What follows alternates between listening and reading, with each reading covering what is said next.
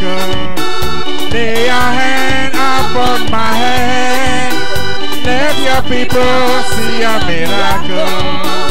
As you're holy, who is on the Lord's side? I want to know.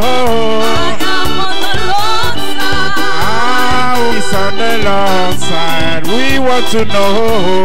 I am on the Lord's side. We want to know. I am on the Lord's side, and the Lord is by my side. So long as I live, so long as I live, I am on the Lord's side. Grace to you and peace from him who is and who was and who is to come. Please be seated. Let us pray. Lord God, our Heavenly Father, we thank you for always being with us, even here this morning as we come to worship you. Help us that by the power of your word, the word that became flesh, the word you sent down to overcome the world and bring us back, following him, we may individually and as a congregation and church be able to overcome the world that surrounds us and become fit, which is eternal, through Jesus Christ, your Son, our Lord. Amen. 1 John 1 to 5. 1 John 5, 1 to 5.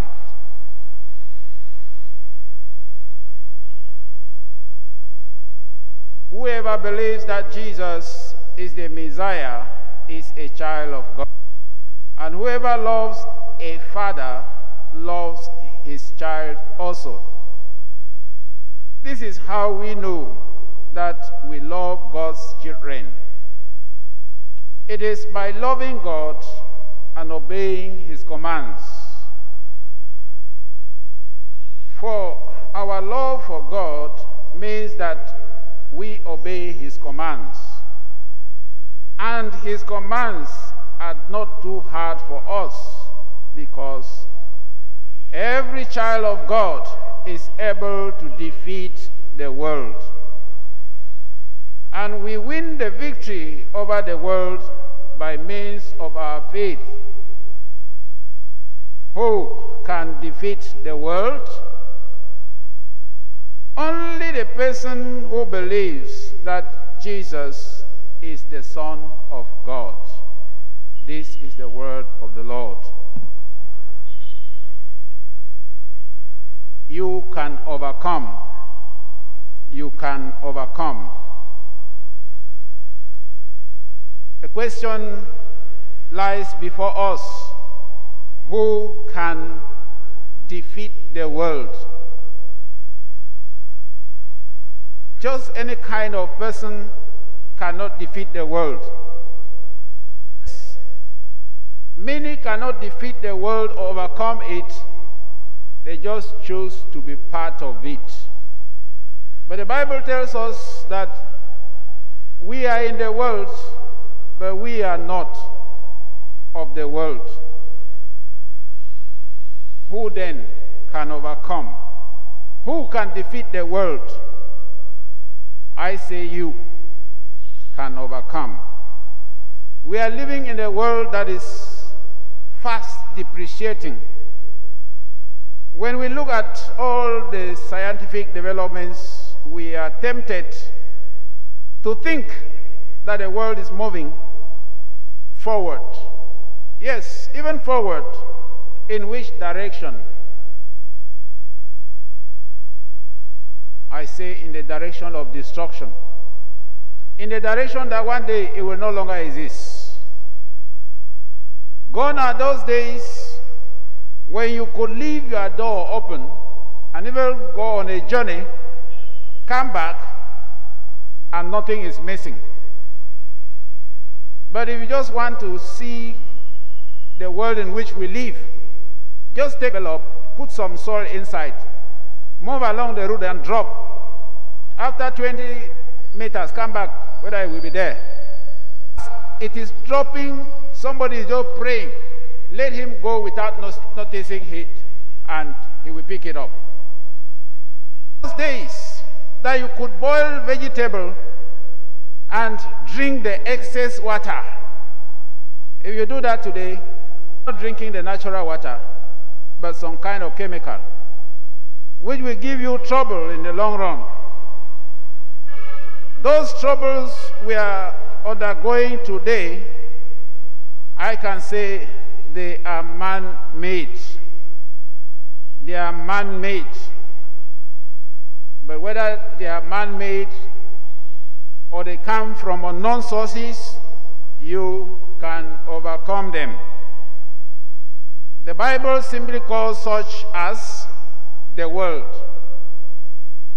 The world here is both external and internal. The external world is made of those things outside there that pull you away from God and attracts you towards the path of destruction. The world within, the internal world, is made of those things that come out of you. Jesus said, what man is what comes out of him. Those things inside you that push you away from God and therefore towards the direction of destruction are what I call the internal world. You can overcome both. Is it the nightmares you have been having? Is it the unknown illnesses? Is it the corona we are talking about every day? Is it unemployment and poverty? Is it addictions of any form? Is it the disappointment and failures you have been facing? You can overcome them. But the question is, you who? Who are the you that can overcome them? Our text tells us that it is the child of God who can the world, who can defeat the world. But still, who is a child of God? Who is a child of God? Have we ever seen God in a hospital or maternity delivering a child? No. Then who is a child of God? Our text tells us certain things about who a child of God is. And the first one is that a child of God, she who believes that Jesus is the Messiah, the Savior, the long-awaited, who was to come and save us from destruction. We notice that the whole book of John is written so that you may believe. From John 20:31, we can see that after the resurrection, Jesus performed many miracles which are not written. But the few we see and the things we hear about him are that you may believe. When you believe, that belief, if you will lead you to a certain possession of power with which you can overcome. That is leading us to the second aspect concerning who a child of God is. A child of God is he or she that loves the Son of God, that loves the children of God, and so loves God. You cannot say you love God when you don't love his child, when you don't love his children. So a child of God is the one that loves God's children and loves God. And this love is to obey the commands of God. Obeying the commands of God. The love we are talking about cannot be separated from action. It cannot be separated from belief, from faith and action. We see that action in God's love for us, in giving his only Son, Jesus, to come and die for us. God showed his love in action. Imagine God said a lot that he loves us, but at a time we needed him, we needed to go back to him, he disappeared. Then all the singing is nothing. You cannot say you love us, and at the time we need you, you remain silent, you disappear. That is not love at all. Love is love when it has acted. So, people of God, how do you show your love for God?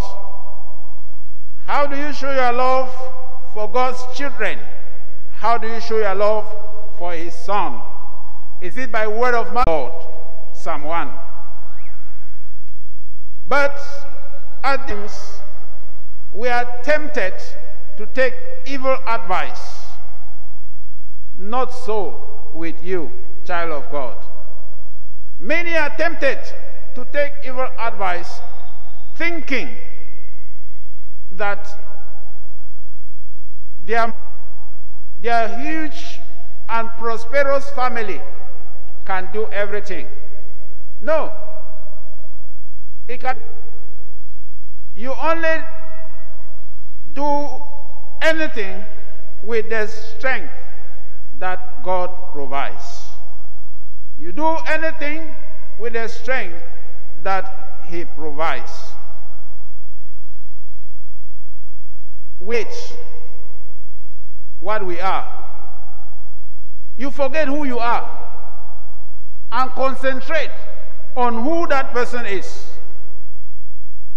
You take your time, go to the tailor, make sure your clothes sews them. When you wear them, you don't look at it and appreciate, but your eyes are on what the other person is wearing. You start appreciating as if you are naked. We forget what we are and concentrate on what other people are. So that in times of problems, we mistrust our ability as children of God and rush to someone. Maybe a prophet, a man of God, or what many people are introducing in the dictionary as Papa.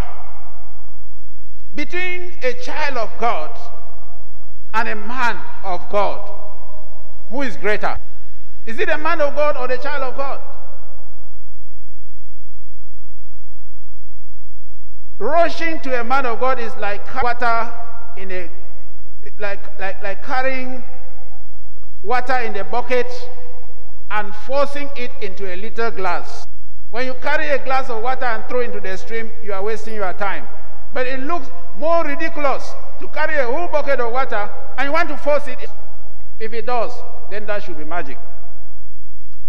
If you did not know that what the father has belongs to the child.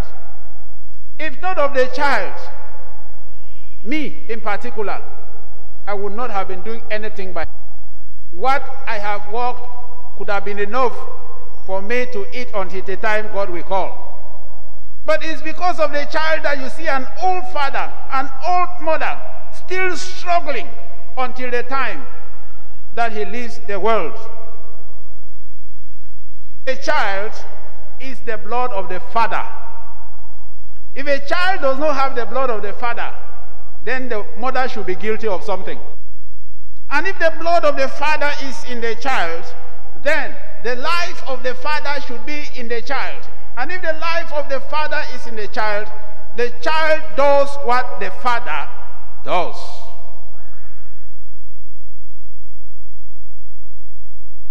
So who is greater, the child or a shepherd? A man of God is only a servant. And before Jesus, there were many servants, but none of them was a child of God. They came and went, prophets and kings, but none of them was a child. Jesus, even many call him as prophet, he is one with a difference. He is the one that is a child, the child in the house with all authority. So you being a child, because of him, you can overcome the world. You can overcome the world.